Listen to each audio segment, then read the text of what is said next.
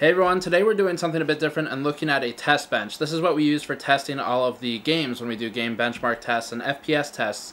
So this is sort of inside the operation. It's not necessarily something you can use as a consumer, but it's still cool to know how things work and what goes on behind the scenes at our media outlet and at a lot of other ones.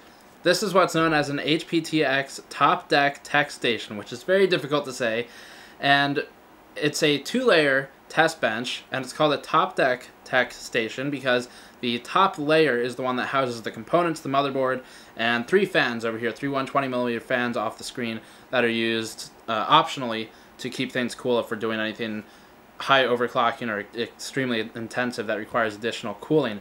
The bottom layer, or the bottom deck as it's called, is used for the power supply, which is loose. I don't mount this with screws or anything. And then we've got SSDs, and if you have them, hard drives. And the SSDs and hard drives mount on the underside of the top deck in acrylic rails.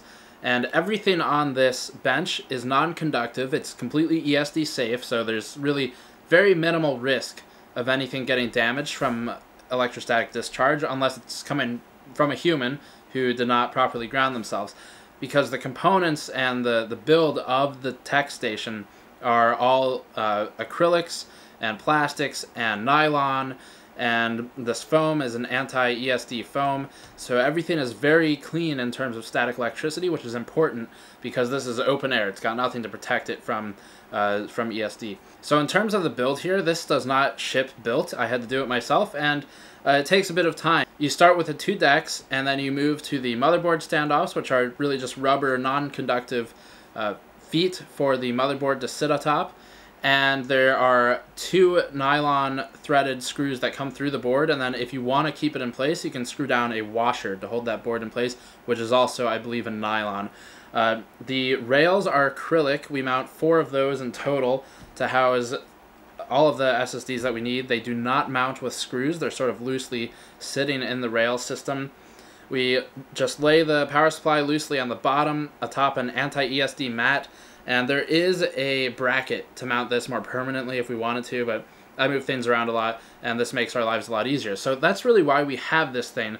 And it's not good at representing a real-world cooling scenario if you're doing CPU cooler tests or something like that. So we don't test CPU coolers on this. We strictly test GPUs for the FPS output because cooling's really not going to affect that too much since we're going to keep it very cool whether or not it's in an enclosed case.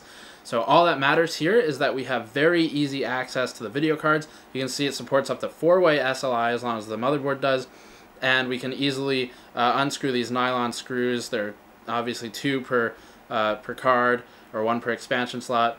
And then we take the card out, drop the next one in, and this is done for something like 10 video card configurations. So this can save up to a couple minutes per card because it's eliminating the requirement of opening up a case, getting down on the floor, and pulling the card out in the dark and all that crap that you all know and have dealt with when it's in a desk environment.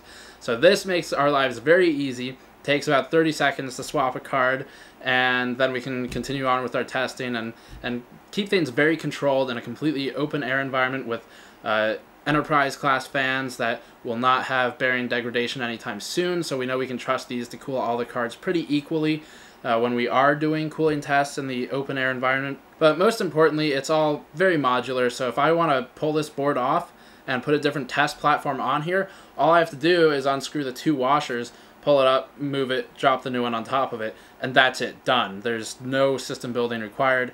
You can swap components in their entirety in less than 5 minutes. So this is really making our lives a lot easier. We can produce more content. Please check out links in the description below for the channel, for all of our other social media opportunities, and leave a comment if you have questions, and I will see you all next time. Peace.